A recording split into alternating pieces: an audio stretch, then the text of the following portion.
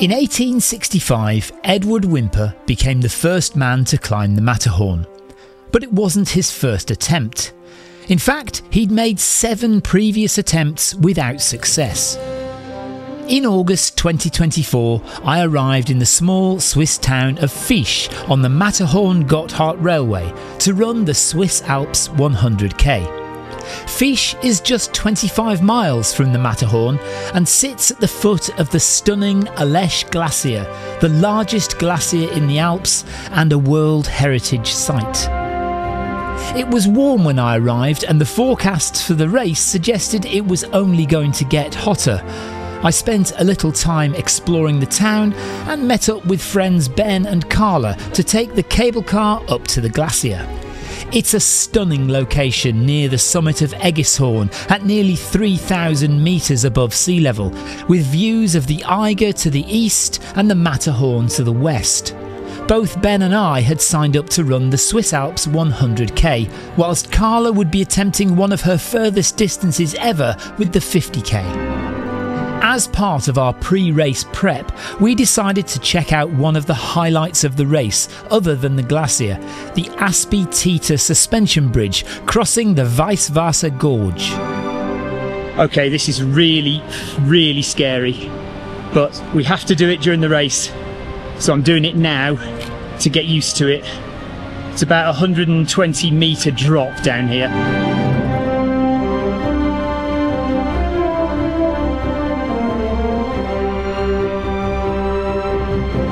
That's it, keep going. And you got it. That was horrendous. That was bad, wasn't it? Did really good. Well done you. You alright? You've got to go back again, then. I know. A bit quick. Do you want to talk to me about that then? Better the second time, but still,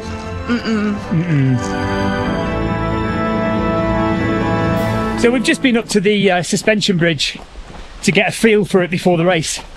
And while we were up there, I realised that I'd foolishly lost the key to my Airbnb apartment. So we decided, and Ben and Carla agreed very kindly, to retrace our steps and go and look for it, without, you know, thinking there'd be much hope of finding it. And incredibly, we got to the top of where we originally were. And I said, right, it's not here, let's give up. So we started making our way down and I realised I was low on water. So I stopped at the stream, the river, to fill up my bottles. And as I was filling my bottle, Carla here shouted something like, "We've got it!" And literally where we'd stopped for me to fill up my water, somebody had placed the key on a rock and Carla found it. Absolutely incredible. It was black magic. It was magical. We can't decide what was more scary, the thought of going on the cable car up here, which looked really sketchy, or walking across that bridge which we've just done. Yeah, I mean that cable car as well, it was like a cable seat. Well, we think it may have been a cable seat, where you just have your legs hanging out and you can just look down and see a, you know, several 100-metre drop. So yeah, I don't know, but probably the seat I think may have been a bit scarier, but who knows. Yeah. The next day was the start of the 160-kilometre race, and it was nice to meet up with Jeff and Audrey. Cool. Can you get on with Stephen? What are you hoping for today, Jeff? I'm not really sure what to expect. Just gonna go out easy, one foot in front of the other, and just see where this course takes me. You know, we'll see. It's gonna be beautiful. It's gonna be warm, but I know it's gonna be beautiful. So just get a little bit of time on feet. This is the man who did UTMB a couple of years ago, and I thought, do you know what? I will note down Jeff's paces, what time he hit the aid stations, and I'll see if I can copy it. I was behind by about an hour after the second aid station. Okay, well, that was a tough course. This course is going to be very similar, I think, to UTMB on paper, at least. So yeah, so I'm kind of using similar time estimates for this one too. I think it's going to be a challenging weekend. Good luck, Jeff. Yeah, thank you.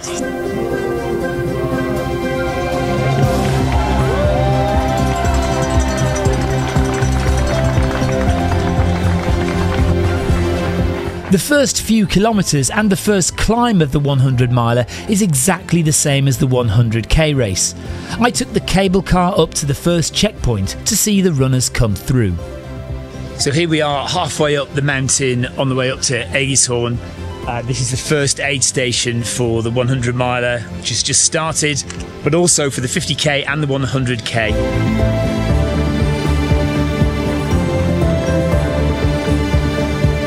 Claire Banworth, one of the best ultra runners in the world, on the climb. How are you feeling? Good. You good? Yeah. A bit tired, but good. Don't be tired, it's so early. Good luck. Thank you. I then took a train and another cable car to the Riederfurka checkpoint at 41k. How mmmany GoPros can we get going at the same time? I see. Inception. 1, 2, 3. We go that way. That way up there.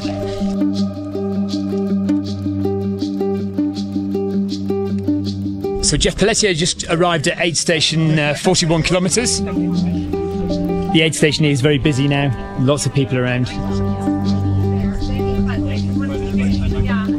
How's the first 40k? Not bad. Yeah, it's hot. Trails gnarly or are they smooth? But it's a mix. It's a mix. Some runnable stuff, some gnarly stuff, but beautiful views the whole time. So. Okay, so you got one neck, one water, and then take the extra powder with you. It was incredibly hot and I was already beginning to worry as I headed back to Fiche to collect my race bib. Just registered, got my number. I'm thinking about buying a cap. I've also got my tracker, so we have to put a tracker on. And then there are 3 places where you can put drop bags. I've only got one drop bag for about, I think it's about 42k. So Blitzingen is my drop bag, which is, yeah, about 40k, I think. And now we're going to go to the co-op and buy pasta. Really big long queue to register. And before we knew it, race day was upon us. At 7:30 AM, Carla set off in the 50-kilometre race.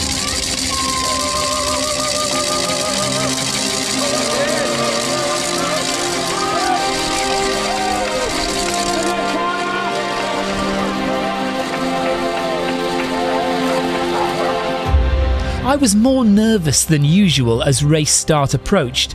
I knew I'd have to manage some pretty challenging conditions, although I didn't for 1 second imagine not crossing the finish line.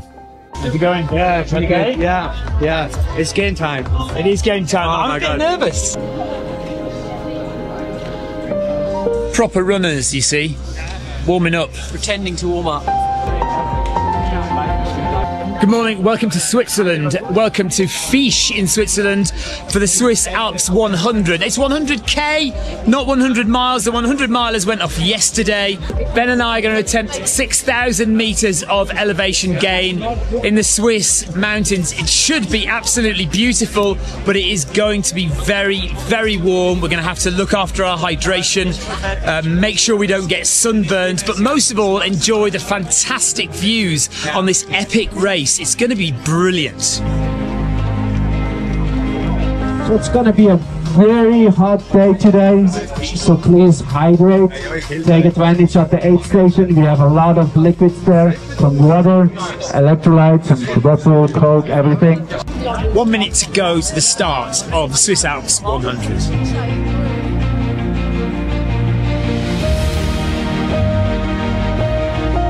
Ben and I are going to make exactly the same film for YouTube. With the same title as well.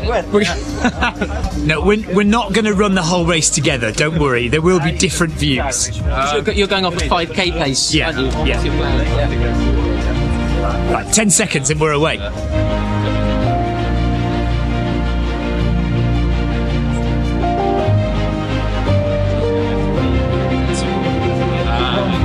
Away we go.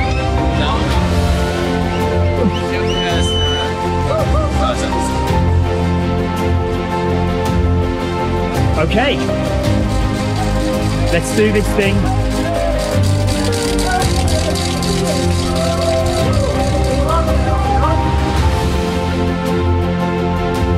And that was the last I saw of Ben, filming me as he moved off ahead no more than 100 metres after crossing the start line.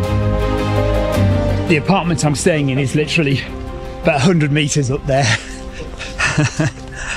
So just snaking our way up the road in the first climb, just 5 minutes in.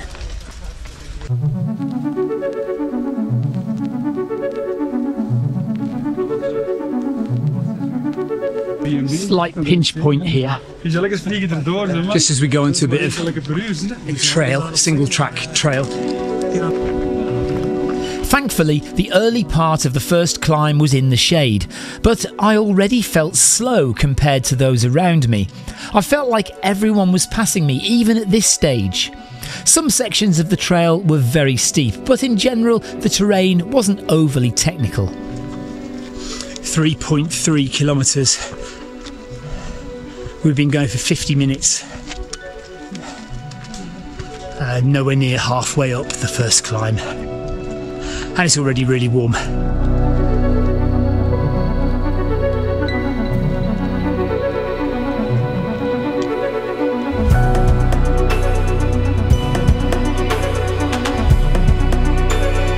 Beyond the tree line now, so out into the sun, paths are wider. We've done 4.8 kilometres, so we have just over 2 kilometres to the first checkpoint. We've climbed about 900 metres. We have just under 600 metres to go. It's a 1500 metre climb. Just to put that into some kind of perspective for you, Ben Nevis is the UK's highest mountain at 1,345 metres. Our first climb was 1,500 metres, and whilst the foot of Ben Nevis is at sea level, the start of the Swiss Alps 100 in Fiche was already at 1,000 metres. First aid station at just over 7 kilometres. We still have just under 300 metres left to climb to get to the top of the climb, and another 3 kilometres left to do. But this is our first aid station, just by the cable car where we come up to go up to Matterhorn, which is up there.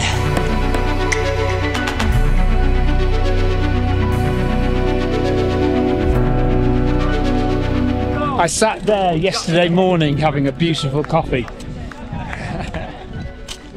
So that climb up was not super technical. Some single track, but generally fine. Just a long way. So we're now at around 2,200 metres altitude. We've climbed 1,200 from Fiche up to here. And then we've got another 300 to go to get round to the glacier, which is going to be amazing in a minute. I was really looking forward to getting round to the glacier side of the mountain, where I knew there would be some shade from the already intense sun. 2 hours, 11 minutes in, 9 kilometres done.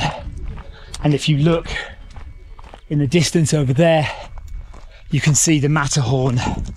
I have always wanted to see the Matterhorn in real life, because my great uncle Whymper, Edward Whymper, was in the team of the first people to climb the Matterhorn.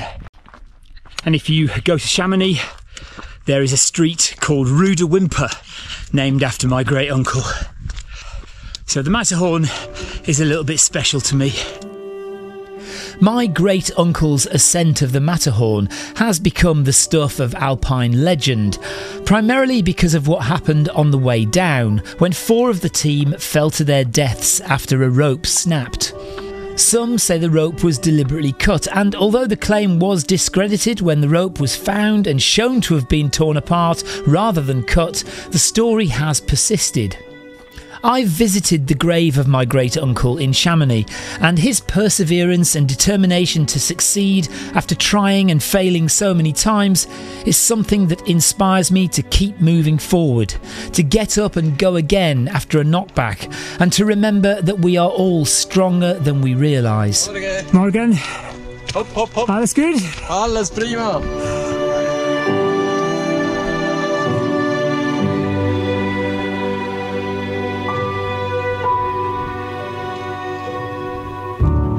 2 hours 55 in 13 kilometers, and we are running alongside this enormous glacier, and that's Egishorn up there.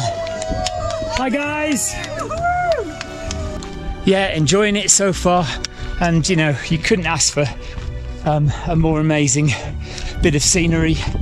It's not too hot at the moment, it's nice and cool. You've got the coolness from the ice coming off the glacier. Running alongside the Alesh Glacier was immense. I could feel the cold of the ice on my skin. You could even hear the movement deep in the core of the glacier, which travels around 180 metres a year. Just as we turned away from the glacier, I caught up with Carla. So how was the first 15k for you? Oh, it was tough, yeah.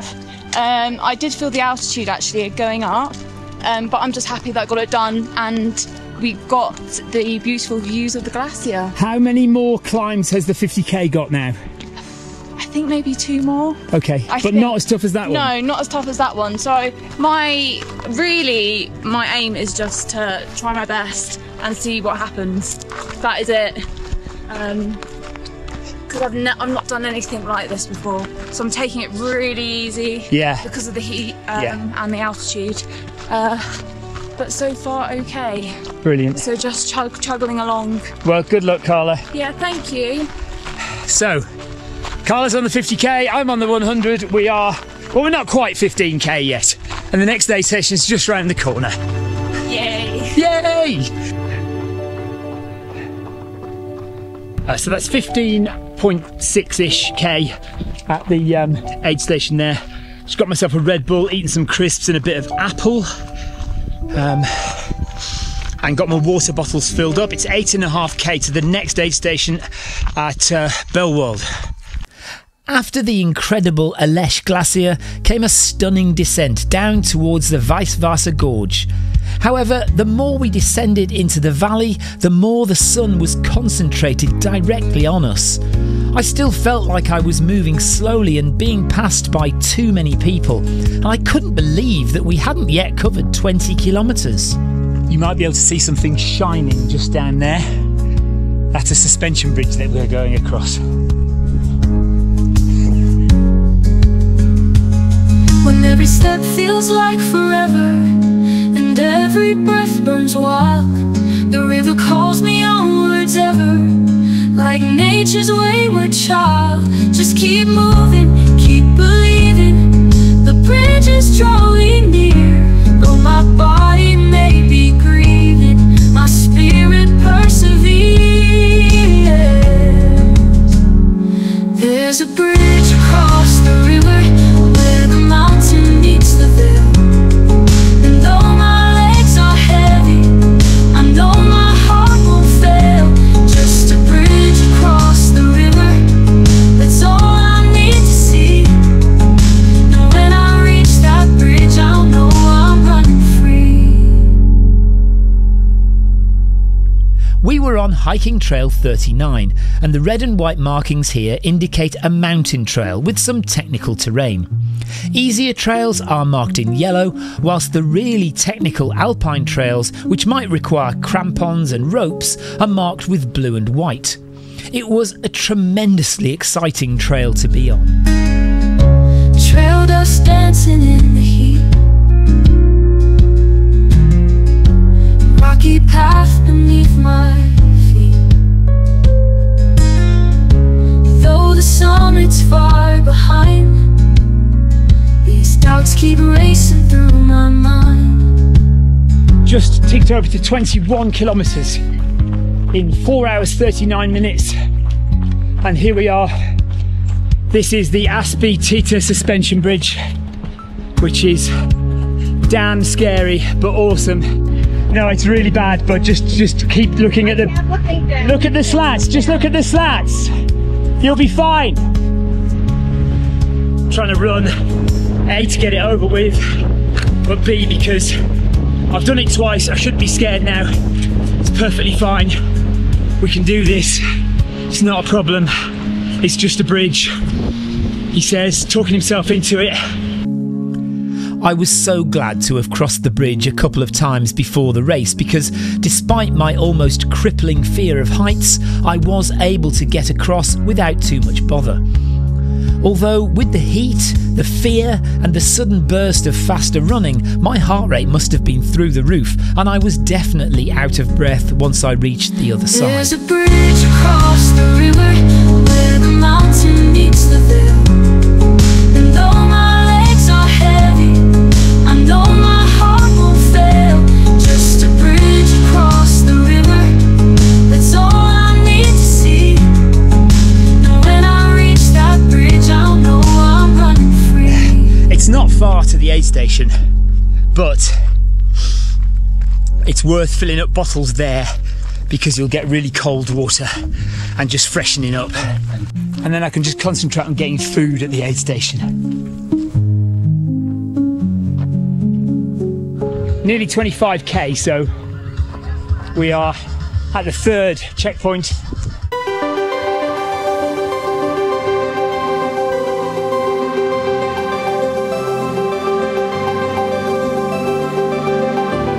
Some banana. There's some more apple there. I've got another can of Red Bull. Not sure I want a hot dog just yet.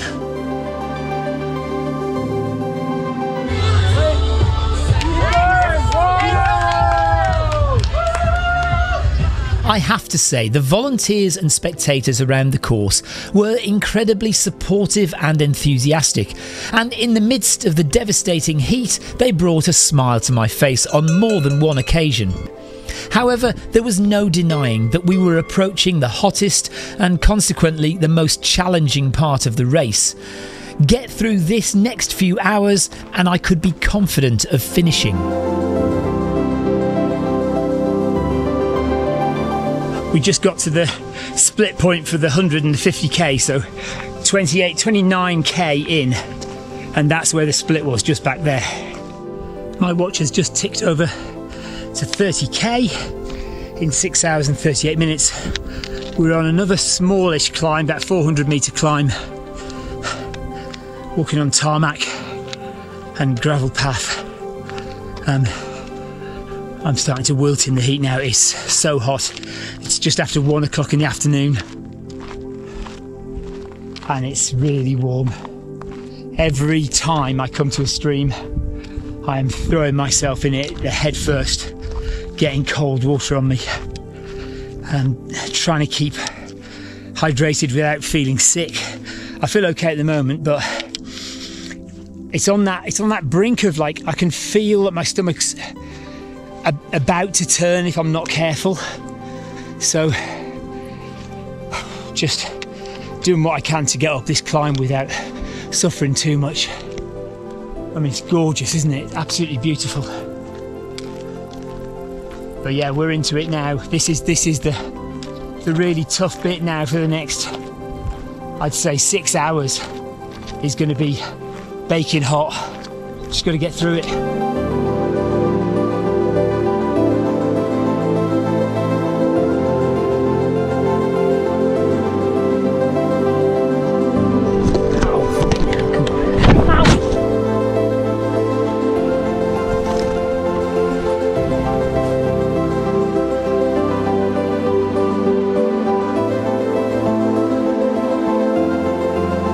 Just got electrocuted.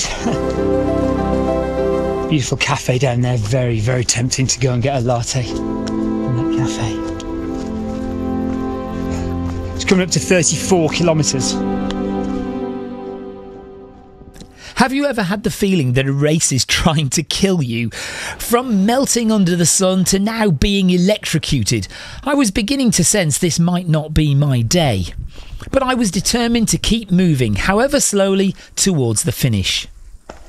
When you see a bench on an ultra, you mustn't sit down on it. I am very, very hot, but this bench is in the shade. Just a tiny little bit of relief. 67 metres left of this climb, and then I think we've got a couple of kilometres to the aid station.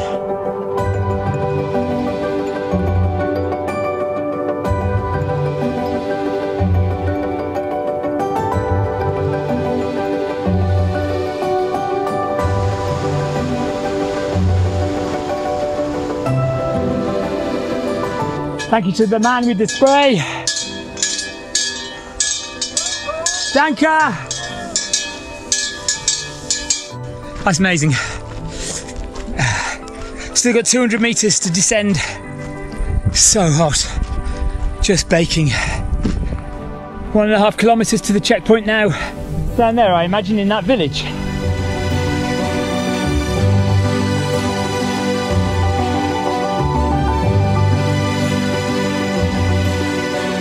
Okay, the locals are really good here with the water.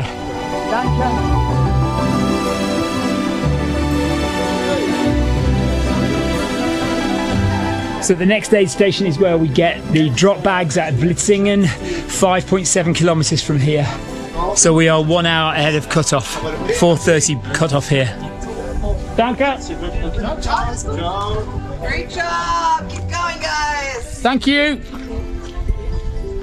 I am absolutely shattered. Got a mouthful of crisps, got another Red Bull. Leaving Rekingen, I realised I wasn't moving fast enough, and I had to make the most of the flat ground for the next few kilometres. There's no denying how pretty this race is, and that much of the ground is perfectly runnable, but now we were exposed to the sun at a much lower altitude, so it felt even hotter, and I was throwing up. I tried to run as much as possible, and there was a little cooling air coming from the river. But the more I looked at the watch, the more maths I did in my head, the more I realised I was falling behind and I was in danger of being timed out. Okay, made it to the checkpoint, but it's just ridiculously hot. Are you alright? Yeah? Can't keep anything down. Suffering a bit. So this is Blitzingen checkpoint where we get our drop bags. Is this soup? Yeah, Steven. Hi. We have, I'll have some waiting soup. on you for the soup. It's pretty new, but it's not so hot. Okay. Yeah. What's the cut-off here? Time? 5, I think. Do you have a drop bag? Yeah. And the next aid station you have the time till 7. But you have 8K with 500 meters of elevation. Everything is... Well, we're going to try. I'm going to try and get up the hill. Thank you to these guys at Blitzingen. Yeah. And we're on our way. Yes, no problem. Go UK! Go, go, go, go! Go UK. Right. I am... You will do it! Go UK! So I am unbelievably burned to a crisp in the heat. That was the drop bag aid station at technically 43k, but I have about 46k on my watch. The sun is still baking hot, so that closes at 5 o'clock. It's now about 10 to 5. I have 2 hours 10 minutes to make it 8k, and I don't know if I'm going to do that. I haven't got any energy to run. Oh, the little thing to point out, that's 8k with 700 meters of vert. So it's basically just a climb. I'm hoping it's through the trees, so there's a bit of shade, but I am completely cooked. And also I need to be sick and I can't throw up. I'm gonna try, I'm gonna do what I can, but I'm not gonna risk my health. So I'm not gonna push it so that I, you know, have a heart attack or anything stupid like that. I'm not a spring chicken anymore. So I'm gonna get out there and do my best and see what happens. It's just absolutely roasting. Now is the time to say, if you're enjoying watching me suffer, and let's face it, that's the reason you're here, isn't it? Then please do subscribe to the channel. These days, you can pretty much guarantee if it's a Film My Run ultra race video, it's basically 40 minutes of me moaning about how hot it is or how tired I am, or usually both. You should consider it a badge of honour if you make it to the end. Now, there's a challenge for you. Yeah, so on my watch, 10 hours, 28 minutes. 45.7 kilometers. On this watch, it tells me I've got 58 kilometers to go. I must also say a big thank you to Y-Food for supplying pretty much the only thing I managed to keep down during the race. Y-Food is a meal in a drink, and it's like a tastier version of Huel. Not in a good place at the moment. Really need to be sick. Too hot. Worried that I'm not going to make the next cut-off. Now starting a big climb. Okay, this is last chance saloon now. I have 1 hour to do 3.6k up 570 meters of vert.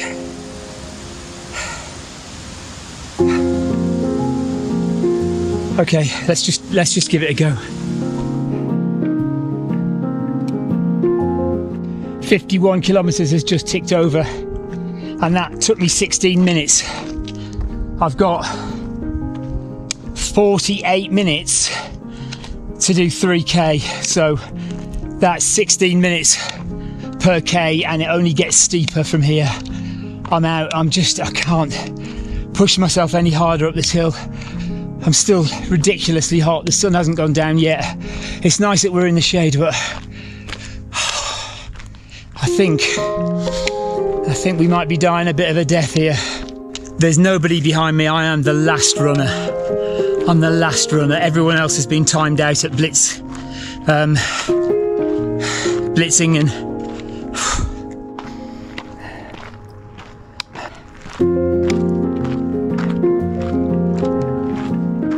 I thought I was the last runner, but there are some people behind me. 11 hours, 50 minutes. 51.6 kilometers. Need to be sick again. Been sick about 3 times. Can't keep anything down. It's like UTMB, but it's hotter than UTMB. Or at least I'm feeling the heat more for some reason.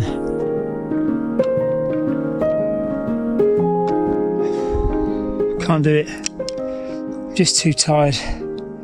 Too hot and too tired. I've got 165 meters left to climb. 1.1 kilometers distance.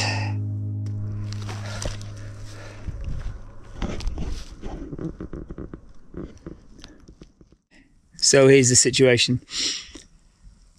I've heard from somebody that the cut-off time has been extended. So I've missed the cut-off at 7 o'clock. But somebody's just told me they've extended the cut-off because of the heat to 8:30 this evening. Now, that means I'll get to the aid station in time. But I have to say, I've mentally checked out now. I thought I was done. That was it. It was over. And I just can't get that back now. I kind of don't want to. I'm done. Do you know what I mean? I'm just done. I'm so tired, and it's just, that's it. You know, it's such a beautiful race, so gorgeous, the scenery, but I just haven't got any energy. And now that I've decided I'm finished, the fact that the cut-off is extended is like, that's so disappointing in a way, because I feel like I'll let everybody down even more now. Because what I should do now is get a burst of energy and say, okay, the cut-off time's been extended, let's go for this, we've got this now. You know, just this, I've got this climb, so this, once you get to this aid station, you'd have another 1,000 meters of climbing. And then all the way down, and then one more climb of 1,200 meters in the night. And I can't bring myself to do it. I would really love to. I'd really love to have that burst of enthusiasm and motivation and energy to want to do it, but I just can't. Maybe I'm getting old. I don't know what it is, but today I have to say, I don't think I've done enough training, and this might well be a bit like TDS a few years ago, where I just went to sleep on the side of the trail, and that was because I hadn't trained enough really, and I wasn't trained enough for the hills, and that might be the case today, to be honest with you. I managed to trudge the final kilometre to the checkpoint, and I lay down in a heap on the grass. I'm actually glad. I feel a little disappointed, but I'm not disappointed to be stopping. I just want to go to bed. I'm glad I've done it. I'm glad I've stopped. Amazing view from here. There were a few runners who arrived at the checkpoint after me and continued on in the race. I wished I'd had the energy and motivation to follow them, but on this occasion I simply didn't. Once the sun had gone down, of course, the temperature began to drop considerably, and I'm disappointed that I couldn't have hung on for just a couple more hours, and perhaps I would have been okay, but it wasn't to be.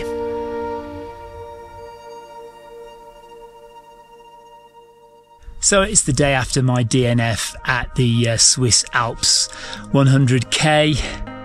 I've come up to the summit of Matterhorn just to reflect on what happened yesterday. It's almost as hot today as it was yesterday, and I have to say I am happy with the decision I made. I mean, a DNF is never brilliant.